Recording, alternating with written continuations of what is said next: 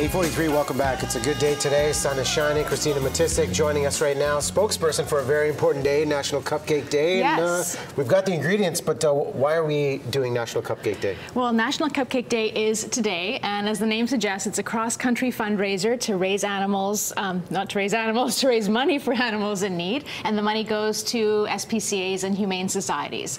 Good to note, though, if you want to be a part of National Cupcake Day, you need to do it in advance of today, right? So this is about signing up for next year or buying cupcakes Yes, today. you can buy cupcakes and take them into your office today for donations, or you can go online and you can donate directly on the website. Or there's also a lot of locations in the Lower Mainland that are having Cupcake Day parties. You can go there and get a cupcake and make a donation. That's my plan. Yes. Party here in the BT studio. Yes. So the ingredients, what are we making here? Okay, so we're making red velvet cupcakes with a cream cheese frosting. So here we have some butter, brown sugar, and white sugar, and I'm just going to get you to mix that up a little bit more. Okay. And we're going to add an egg, and you're going to be careful because it likes to go everywhere. Okay. And you know how much Riaz loves to get egg splatter on his blazer. A little bit of vanilla. It's one of my favorite things.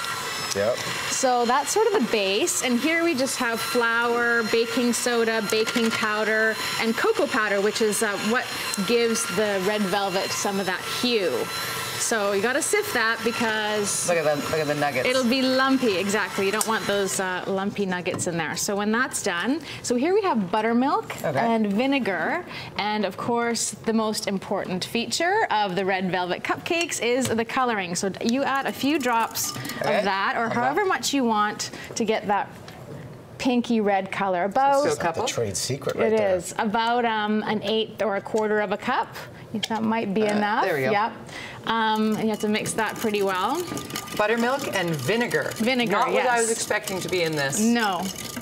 All right. But it helps me. Yeah, see? We're going to get You're this shade. Genius, Kristina Matisic. I planned all this people. out. Okay, so once that's done, we're going to add it. We're going to add the flour and the colored mixture in here in stages, so we can do a little bit of that. Okay. And you're going to keep mixing. Okay. We'll get the idea. It really does make a big mess. This is why they have aprons, I know. right? But us TV hosts don't like to ruin our Okay, so we're going to mix it up. We're going to mix it up, Perfect. and then through the magic of TV, how long does this take to get to final Pretty product? quick. And then you're going to put it into your muffin tins. Lots of different liners out there. I like these. These are Reynolds Stay Bright, and what happens is the color doesn't fade after it bakes. Nice, so it doesn't get all sort of greasy looking. Okay, that's good. Sweet. Good job. Magic I of trust you with television. that. Yes. Icing. Yeah. My favorite part of the cupcake. Okay. So we have butter and cream cheese in there, and we're going to mix that up with a bit of vanilla. This is okay. Ready? Do you know how this works? No. Okay. That's why I'm waiting for your so cue. here we go. Oh, see, it was on the other side. I would have messed it up on And this this side. is a nice deep bowl, so it won't make too much of a mess. But with icing sugar, you really do want to add it slowly. Okay. Okay, because you don't want to have a big white poof. Do you want me to do it? Yeah, You're yeah, backing go ahead. away? Go ahead okay. there. So once all that is added, you want to, okay, you're going to Dry cleaning's included, people. Stand guard. I'm just kidding. Looks good. So you want that to be nice and fluffy. That takes about 3 or 4 minutes. Right. Then you are ready to put it into the piping bag. Yeah. Now you can spread it with a knife, but once you start using these, you'll see how easy they are. So these are done. These have been baked for about 18 to 20 minutes. Okay. So super easy. Squeeze gently and just do a little twirly twirl there. Okay, now I'm going to lay these down. Now, you've been a put these over spokesperson here. for this cause. Why did you get involved with supporting the SPCA?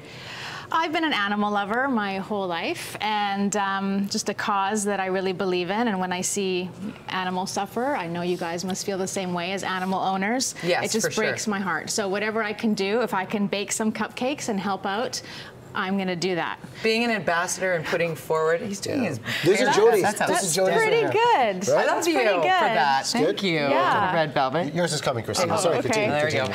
See, so many hosts in the kitchen. Exactly. Too many hosts in the kitchen. Okay, but so what are we selling our cupcakes for? What do you say if we're doing this and having a sale and putting these out in our reception? What's the going rate for a cupcake? Well, whatever the people want to donate. So they're giving you a donation in exchange for a cupcake. And again, the money goes to the SPCA and humane societies. cupcakes. And as you can see, I have little animals here to decorate my cupcakes today. These ones are for the pups, though. Yes, because if you're going to have a party, you can still have one later tonight, right? Okay, yep. You might want to buy some pupcakes for your canine guests at your cupcake party. Kristina Matisic, we always love to hang out with you. Come back anytime. Riaz will now gorge himself on cupcakes. And you know what, Don Chibet, you're always bringing us something. I'm going to save this one for you as we send you up to Van Tech.